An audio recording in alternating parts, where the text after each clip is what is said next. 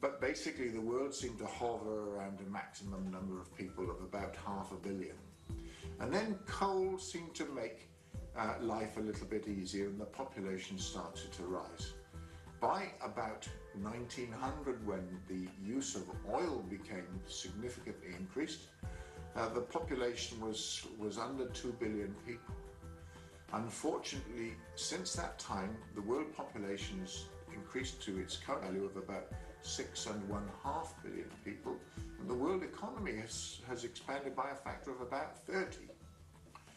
Now, when humans started civilization, but with the agricultural revolution about 7,000 years ago, if you added up the weight of all of the human beings and their livestock together, compared it to the weight of all the vertebrates on Earth, that is animals with backbones, we were only 0.1% of the weight of vertebrates on Earth. That's the carrying capacity of the Earth under natural circumstances.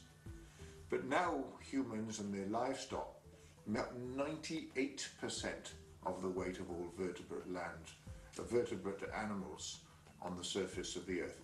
And that only leaves 2% for all of the wild deer, the wildebeests, the elephants, the frogs, the birds, the small mammals, the crocodiles, you name it.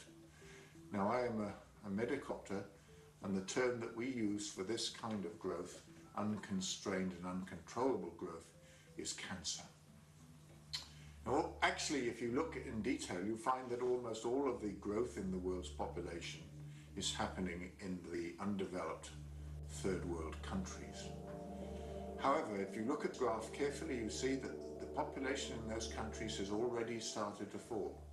And that's fundamentally because the combined effects of AIDS, tuberculosis, malaria, war, and climate change leading to crop failures and starvation is causing the death rate to exceed the absolutely enormously high birth rate. And so even in these African countries, the population is starting to decline. However, I would point out that what these figures conceal is an almost unimaginable degree of human suffering. It's also worth noting that in industrialized countries, in particular where women have the freedom to say no, have access to education, access to contraception, the birth rate pretty well accurately matches the death rate, and the population is fairly stable in those industrialized countries.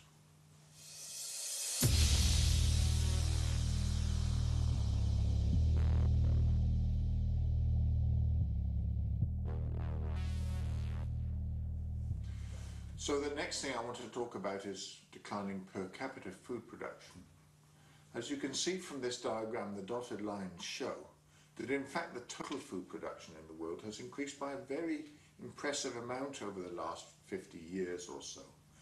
But it has been at the expense of the environment, the quality of the soils, etc., and it has been riding on the back of plentiful cheap oil energy to drive the tractors and to drive the agricultural revolution. However, even despite all of these advantages, the per capita food production in a number of places has started to fall, in Africa and in China in particularly. The thing which worries me is that the world population is now 6.5 billion, and the natural carrying capacity of the Earth is possibly 500 million people. So as oil production declines, I'm very concerned that food production will decline, and I'm very, very, very concerned that that means that many, many, many people will find themselves starving. We're also drawing down on capital. This is a graph, I took this from Richard Heinberg's book, Power Down, in which you see the world production of grains and the world consumption or utilization of grains, and as you can see over the last few years, the consumption has exceeded production.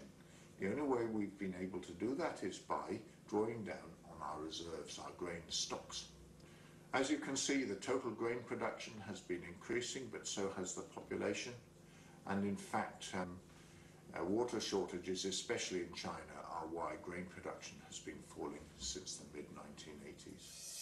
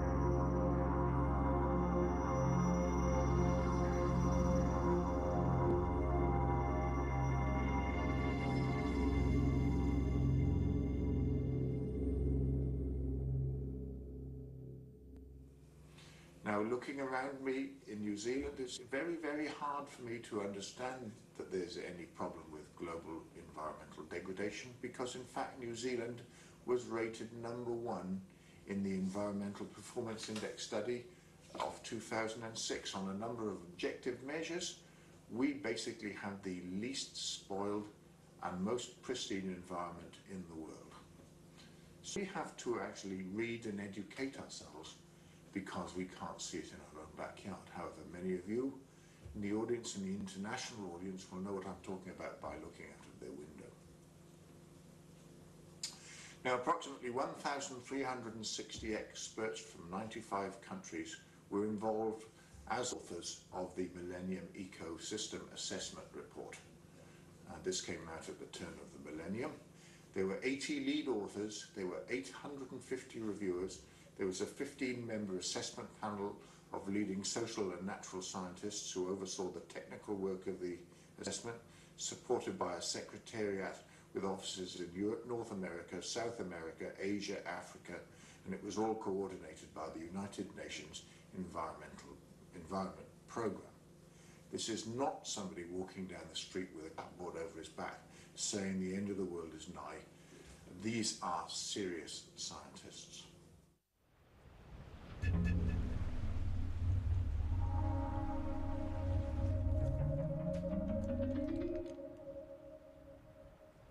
You see this shell here? This is the limpet. Patella is its scientific name. That shell is not changed for 500 million years. This little limpet discovered a happy way to live on the rocks that was sustainable. The waves washed over it, it found enough to live on, and it was happy. But some descendants of this limpet found a friendly pool to live in. They became sophisticated, they changed, they became extraordinarily successful, they proliferated, they grew and they grew, and they were very, very successful in this little pool until suddenly geological conditions changed, climate changed, and the pool dried up. Now, these sophisticated descendants didn't find out how to go back to the simplicity of the little limpet, and they died out. They died out.